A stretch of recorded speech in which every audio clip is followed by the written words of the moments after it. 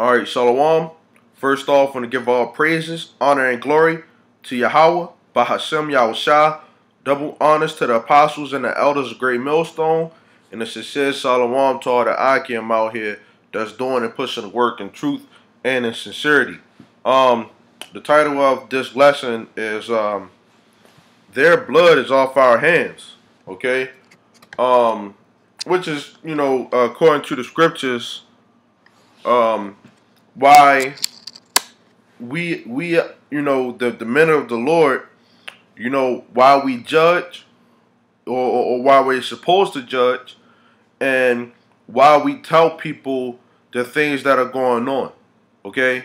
That they're going to die if they don't get right with Yahweh Shem Yahushua, as far as, the Israelites, the so-called Negroes, Latinos, and Native Americans. We tell them, like, hey, you got to get right with the Lord, or else the Lord is going to destroy you. And by doing that, the blood is off of our hands, okay? Now, you have people that look at us and say, you sin too, and stuff like that. Well, the thing is, and I'm going to get into that in the scriptures, nobody doesn't sin, man. But the thing is, according to the scriptures, the men of the Lord have a job to do as far as what the Lord said to do, man. Okay? This is Ezekiel 3:17. It says, "Son of man, I have made thee a watchman unto the house of Israel." Okay? And what we do, okay, we're looking for the prophecies that's written in the Bible to come to pass, okay? Which is the RFID chip, okay? You have martial law that's about to come. You have the famine, okay? You're gonna have the another famine where we're not going to be able to go out here and tell people the things that is going on right now. So right now we're telling people, to get right with the Lord while there's still time. Okay? You have the diseases that are going to come. It's going to be a lot of destruction. It's going to be a lot of anguish out here, man. People are going to be losing their children, their loved ones. There's going to be so much chaos out here, man. And we're warning people the things that are to come before they come. Okay? And one of the reasons why a lot of people, our people, the Israelites, are going to die is because they don't know the Lord. They don't know Yahweh Shem Yahushua. And we're trying to get them back onto the Lord and teach them the truth. In truth and in sincerity. Okay? It says, therefore, hear the word at my mouth and give them warning from me. When I say unto the wicked that thou shalt surely die, and thou givest them not warning, nor speakest to warn the wicked from his way to save his life. And that's what we're doing, The Lord said that he's going to bring this judgment, okay, down on this earth. And if we don't do what the Lord said to do, okay, to continue, it says, the same wicked man shall die in his iniquity, but his blood will I require at your hand. Okay, so if we don't go out there and tell the people that they're going to die, the Lord going to require that at our hands, man, especially the fact that we know what's going on. That's why we go out there in the winter. That's why we go out there in the hot. That's why we continue to put up videos. Okay? That's why this work is in us, man, because first off, this is our job, and this is a labor of love. We're not telling the woman to not be a slut off of the fact that or that she is a slut off the fact that it's out of wickedness. We telling her that she need to stop being that to get right. We not telling niggas that you a nigga because we hating. We telling niggas to get right because hey, if you don't, man, and you being a nigga and you being ignorant, you going to die, man. And if we don't do that, then we are just as bad as those people. Okay, in the bull crap, man. Okay, so we have to warn people. We have to. Okay? It says, "Yet if thou warn the wicked, and he turn not from his wickedness, nor from his wicked way, he shall die in his iniquity, but thou hast delivered thy soul." Okay? And that's the point, you know? If the person that we telling that they're wicked and they don't want to get right, you know, but we told them, that blood is off of our hands. We don't have to to worry about whether that person is going to get right, man, because he already made the choice that he wasn't going to get right. You know, the elect, which are the chosen people that are going to make it, okay, they're going to hear this word and they're going to get it. It ain't going to be no 2 years from now, once you heard the word, I'm gonna get right. Like how a lot of people sit up there and dude, the Lord has a chosen people. Which the Lord, He puts you through certain things. But if you could choose to continue to remain wicked, okay, then you're gonna die in that wickedness. The scripture says, "Make no tarrying to turn to the Lord." Okay, and put off not day to day. You don't say, "Oh, tomorrow, I'm gonna do it," or "Tomorrow I'm gonna stop smoking weed," or "Tomorrow I'm gonna stop sleeping with other men, women," and I'm gonna stop sinning. Man, a lot about people looking at it as though this is a religion, man. This is not religion. This is some real life stuff, man. Real people are gonna die out here, man. Donald Trump, y'all people don't have no answer for that, man. Y'all don't have no answer for that. Donald Trump signing executive orders and y'all can't even get away from that, man. Y'all being oppressed and y'all like it. Or y'all hate it, I should say. But y'all like the fact that y'all in America. Y'all think that America is the best country to be in over all these other countries. Okay? Whereas though we're supposed to be rulers, but you people are too far gone, man. Okay? Thinking that you can make it in this world without Yahweh Shem Yahushua, without the Lord, man. Okay? The Lord want his props, man. He created everything. He created you, man. And he wants you to do what the heck he made you do, man. Okay? But you want to do your own thing. Okay? It says, "Again, when a righteous man does turn from his righteousness and commit iniquity, and I lay a stumbling block before him, he shall die. Because thou hast not given him warning, he shall die in his sin, and his righteousness which he has done shall not be remembered. But his blood will I require at your hand." Okay? So we supposed to give people warning, man, to get that blood off of our hands. It says, "Nevertheless, if thou warn the righteous man that the righteous sin not, and he does not sin, he shall surely live. Because he is warned, also thou hast delivered thy soul."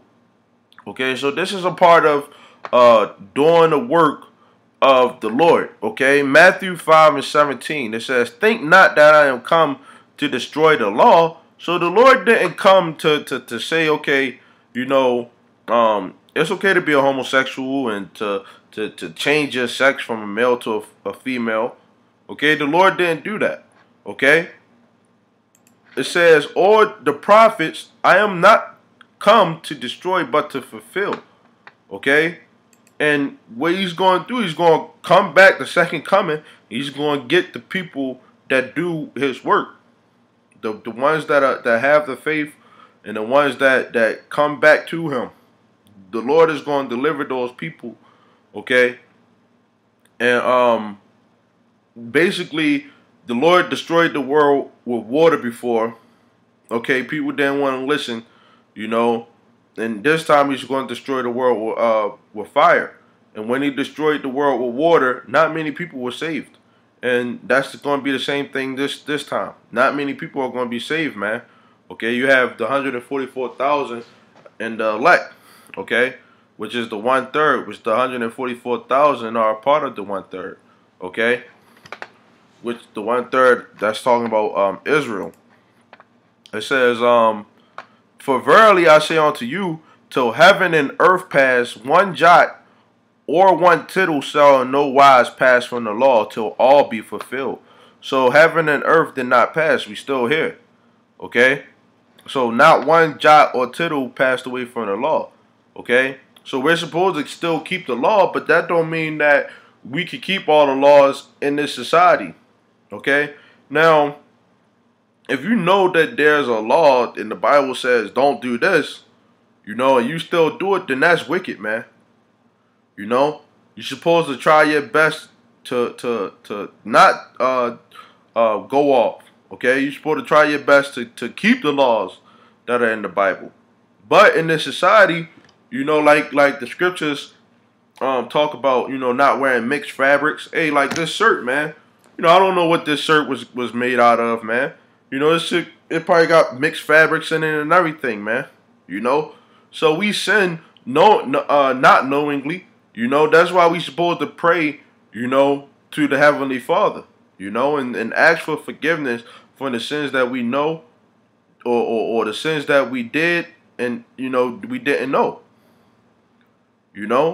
So we supposed to continue to ask for forgiveness from the Lord, because, hey, we are worthy of death, man. And that's not something that should be taken lightly.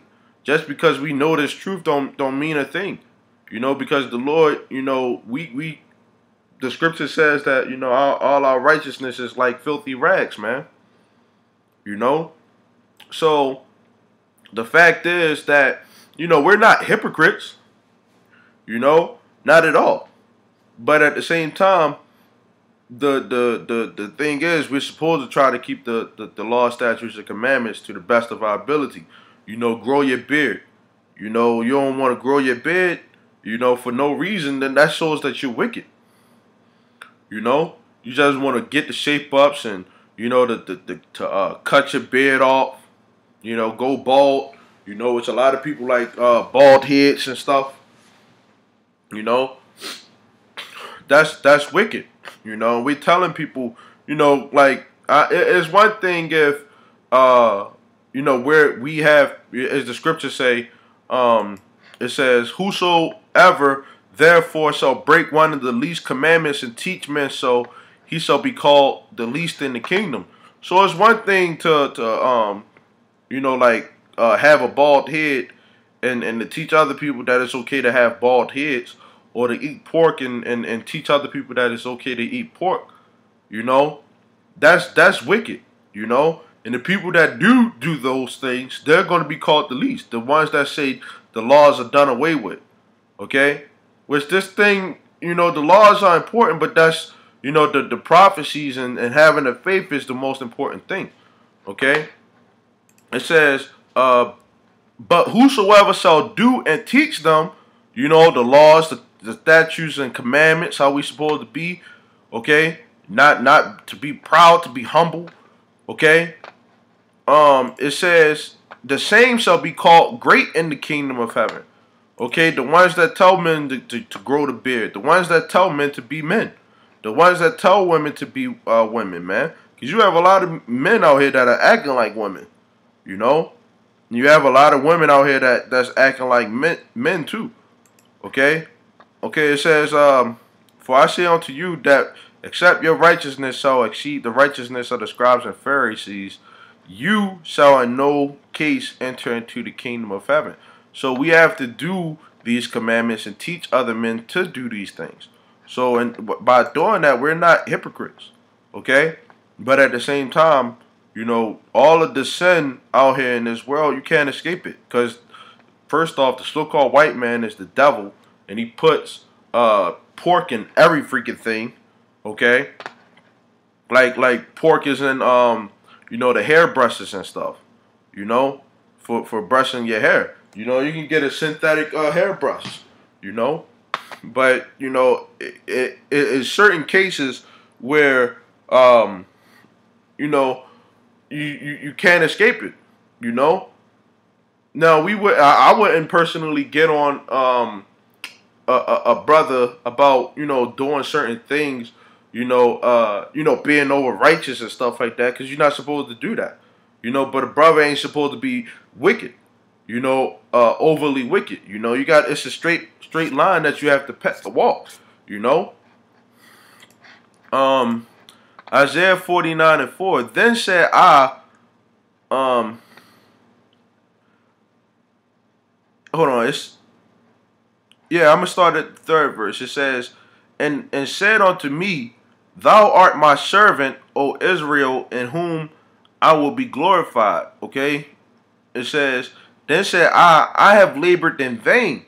I have spent my strength for naught and in vain. Yet surely my judgment is with the Lord, and my work with Yahweh Ba'ashem Yahushua. Okay? And when you look at it, 2/3 of our people don't want to get it. So it may seem like, the fact that we're telling people to get right, that it is not working. But in reality it really is. Because our work is what Yahweh Ba'ashem Yahushua. Okay, so the Lord sees what you're doing. Okay, it says, and now saith the Lord that formed me from the womb to be his servant, to bring Jacob again to him. Though Israel be not gathered, yet shall I be glorious in the eyes of the Lord, and my God shall be my strength. Okay, so by doing these things, even though Israel is not gathered yet, the Lord still looks at us with glory. We're glorious in Yahweh Ba'ashem Yahushua's eyes. The fact that we're doing these things. It says 2 Corinthians 2:15. For we are unto the Most High Yahweh a sweet Savior of Yahushua. Okay, so the word savor, okay, it says a sweet savor. Okay, it says the Greek word for it, Strong's G 2175, euodia, is euodia. Okay, it says a sweet smell of fragrance, a fragrant or sweet smelling thing, incense on odor or something sweet smelling, an odor of acquiescence, satisfaction. So when the Lord looks at us, he's satisfied with the smell. He's satisfied with the works that we're doing. Okay, it says a sweet odor spoken of the smell of sacrifices and obligations. Agreeably to the ancient notion that God smells and is pleased with the odor of sacrifices. Metaphor, a thing well pleasing to God. Okay, so it says that for we are unto Yahweh a sweet savor of Yahushua, and them that are saved, and in them that perish. Okay, so the thing is, the fact that we do these things, is satisfying to Yahweh Ba'ashem Yahushua. Okay, and the Lord wants us to be a sweet savor. Okay, because where is this is the word said spoken of the smell of sacrifices and obligations. Okay, so we're obligated to do this work. Okay, we're sacrificing, okay, ourselves to do this work.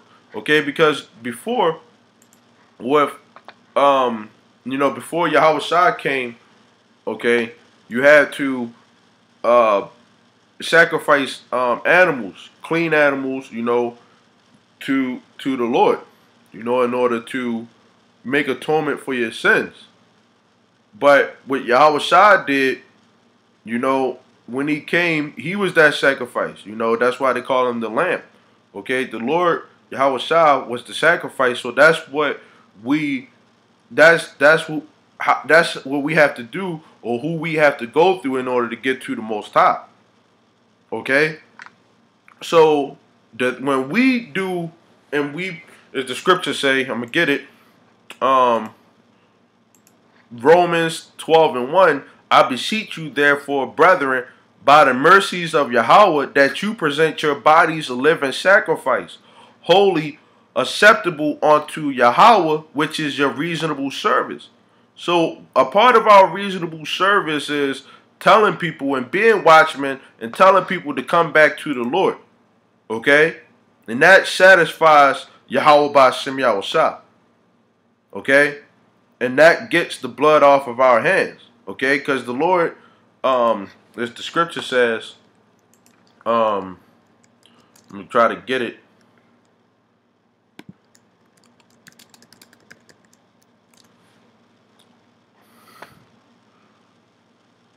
This is Leviticus 7:27, or I can start at 26. It says, "Moreover, you shall not eat no manner of blood, whereof it be of fowl or of beast, or in any of your dwellings, whatsoever soul it be that eats any manner of blood, even that soul shall be cut off from his people." Okay, so this is a law that the Lord put in there. Okay, because the Lord ain't with that eating rare food, or lukewarm food. Okay, if you brought something if somebody brought something to you, okay, and you went to a restaurant, they brought something to you at your table, and that food was not hot or cold, which some foods you can serve cold, but if that food was warm, you're not gonna want to eat it. That's germy. That's disease territory. Okay? That somebody bring you a frozen steak, you're gonna look at them and be like, yo, what the hell is this, man?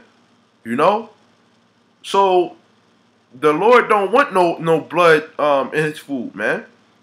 The Lord don't want no blood in his sacrifices, man. So that's what we are, man. We getting that blood off of our hand by telling people to come back to the Lord, So, I don't want to make this a long, drawn out lesson.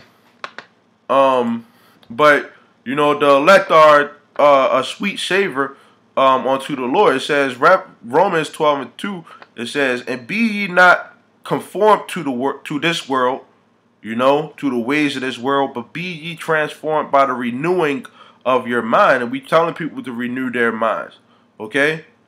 To wipe away everything that they knew before. It says that you may prove what is good and acceptable and perfect will of Yahweh, the Most High. So by us presenting our bodies as living sacrifices, like the one who the world ignorantly calls Jesus did, okay, he presented his body as a living sacrifice and he did the things, that's how we get to the Most High, by doing those things. We not sacrificing stuff anymore. We can't do that anymore. So we're sacrificing our lives by putting it on the line, by telling people, to get right with Yahweh Ba'Shem Yahushua. So I got one more scripture. John 13 and 10. It's Yahushua saith unto him, "He that is washed needs not save to wash his feet, but is clean every whit. And you are clean, but not all." Okay? So the thing is, this scripture, he was talking about Judas Iscariot betraying him, but in this sense, we're washing ourselves, or we are the elect are washing themselves by telling people to do certain things, to get right with the Lord, and the ones that don't, there's the ones that aren't clean. There's the ones they are the ones that the Lord is not satisfied with. Okay? And we want the Lord to be satisfied with us. And we don't want to be destroyed from off the fact that, we didn't tell somebody to do certain things. We're not supposed to spare anybody. If you ain't down with doing what the Lord say, then you're going to die in your wickedness. Okay? And that's pretty much the point, man. But with that, I want to say shalom. Hopefully this lesson was edifying. Shalom till next time.